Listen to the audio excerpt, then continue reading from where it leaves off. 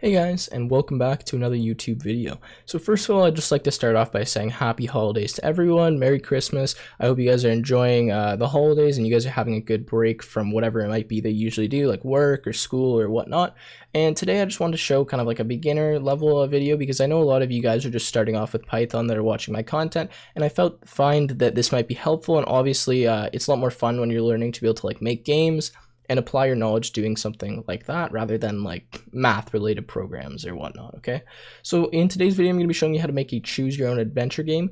Now this adventure game, pretty much the way it works is you're going to be asked questions by the console. Based on your answer, you're going to be led down different paths, and based on what path you eventually lead up on, you're either going to lose the game or you're going to win the game. Now obviously you can make these as long as you want. I've seen people make choose your own adventure games that go for like, you could probably play them for like half an hour, just keep typing and going and going and going. And the way we're going to do this is just by nesting if statements and else statements and elifs, and by using like input and some basic commands in Python that if you guys are familiar with, you will already know. I'm just going to be showing you how to kind of apply them. Quick side note, as it is Christmas, if you guys would like to give a Christmas gift to me, just know that I do have a Patreon donation link and a PayPal donation link down below. If you guys enjoy the content and it helps you out, please consider donating, as you know I don't make that much off of YouTube, and it really keeps me motivated to keep pushing out content for you guys. That being said, if you can't do that, that's perfectly fine. I would really appreciate your support with either a like, a subscribe, or just by sharing the video. So with that, let's get started. So the first thing I'm going to do is I'm just going to ask a question, and I'm going to ask the user if they'd like to play the game. Typically the first thing we do. So we're just going to say, would you like to play? And then what I do is I usually just put the answer I'm expecting in brackets so they know what to type.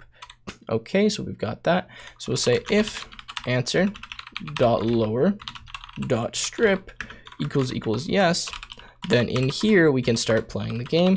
And otherwise, so if they type anything other than yes, we'll just print that's too bad, not nad, bad. All right. So what this is doing right here is pretty much just checking what this answer is. We have dot lower. This is going to convert whatever the user types into all lower cases, and this is going to strip any white spaces from it. So if you had like 2 spaces and then you typed yes, it'll just strip that off so that we can compare it directly to the string yes and see if they typed like any variation of yes.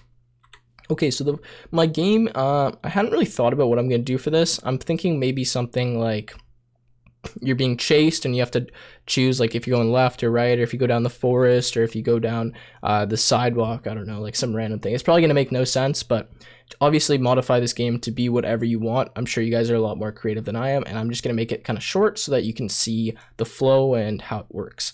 So what I'm going to do is ask another question. So I'm going to say answer equals input. I'm going to say you what do you call it, reach a crossroads. Would you like to go left or right? Just very basic, okay? Or right. And then if the user types left, we'll go one way. If they type right, we'll go the other way. And if they type like nothing else, then what we'll do is we'll just tell them like they lost, like they went down a path that was not acceptable or something, okay? So say if answer equals left, and again we're probably going to want to dot lower and dot strip this. And we can actually do this just by putting it right outside the input. This will just save us from having to do it each time we check. So we'll just type this once, so dot strip. If answer equals dot left, and we'll say elif answer equals right. And then we'll do a last else statement here. And here we'll say print invalid choice. And then we'll just tell the user they lost. Okay. Or not they lost, you lost. Like that. All right. So if they go right, then we're going to take them down a different path. And if we go, and if we go left, we're going to take them down a different path. Now, if they go left, what I'm going to ask them to do is I'm going to say like you encounter a monster. Do you want to attack it? Do you want to run away? Something like that. Okay. Just a classic example. So we'll say answer equals input. And you guys can make these like really long. Like I'm just doing this very simple. I'm sure I already said this, but what did we say here? We'll say you encounter a monster. Would you like to run or attack? And then in here, what we can do, and I think you guys are probably getting the idea of how this works now, is it check answer again. And we'll say if answer equals attack, then what we'll do is we'll print, that was not the greatest idea, because you probably don't want to attack a monster. That was not the greatest idea. And then we will simply say, you lost.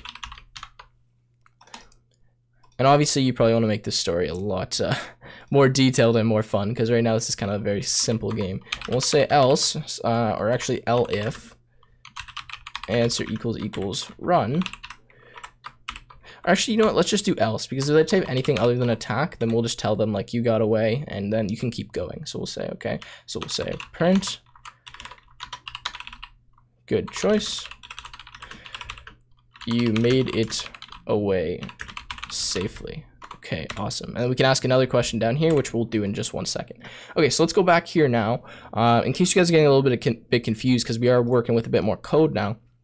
Essentially what's happening here is we're first asking a question, right, if they want to play. If they say yes, we're going to come in here and we're going to actually start our game. In this game, our game right now is what I have highlighted. So what you do after you ask the question, so you reach crossroads, would you like to go left or right, is obviously returning it into lowercase, we're stripping the spaces, and we're checking their answer because this is in the same indentation level as when we ask the answer. So we check if they say left, we check we check if they say right. Sorry, I was kind of getting confused there. And then if they say anything else, we just tell them they have an invalid choice. Now, based on if they choose left or if they choose right, they're going to be prompted with different questions. In this case, if they choose left, they're going to say that they encounter a monster. Would you like to run or attack? And then we can go into this part of the story as well, or this part of the game. If they answer right, well, we don't know what we want to do yet, but we're going to put something in here. So if they answer right, we can say like, I don't know, what's a good thing to say? I'm just going to tell them they lost here because I don't want to create too many kind of paths. But what you typically do is you create another kind of section like this in here, and you have like a ton of different paths. And eventually, and this is what makes the game more difficult, if you have like a ton of different paths and only one of them is correct, then you could be going down like a really long path just to find out that you could have never won on that path, and that all of the possible like ways to get off or decisions you could have made will lead to lose. And in earlier decisions, you had to make like a correct one. Okay. So in here, I'm just going to say print, you walk aimlessly, is that how you spell that word? Maybe, to the right and fall on a patch of ice. Why not? You injure your leg and, let's say, cannot continue. Game over. Okay, there you go. Is that injure? Is that how you spell injure? Maybe. Okay, anyways. All right, so let's just test this out right now before I go any further and make sure everything is working. So it says, would you like to play? I'm going to type yes. And it says, you reach a crossroads, would you like to go left or right? So let's see what happens if I go right. So if I go right, it says you walk aimlessly to the right and fall on a patch of ice, you injure your leg and cannot continue, game over. And there you go. So you can see how that kind of works. So if we run it again, then we'll type yes again. Oh, since I had this slash, we got out of that. So we gotta make sure we type yes correctly. Okay, you reach crossroads, would you like to go left or right? So let's go left. And then if we go left, it says you encounter a monster, would you like to run or attack? So if we run away, it says good choice, you made it away safely, and then this is where we're gonna continue our game. So I hope you guys can see how this is working. Okay, so in here, we'll ask one more question, and I think I might wrap up the game because I think you guys are getting an idea of how exactly to do this. So we'll say answer equals input. And we'll say, you see let's see here, a car and a plane. Let's see here. Which would you like to take? And then we'll give them the options here, which I know I haven't been doing, but we'll just add this in now. And then again, we can check one more time. We'll say if answer equals plane, we'll do something here. Else, if they type anything else, so like car or any other word, then we'll do it in the else. So they type plane, we'll say print.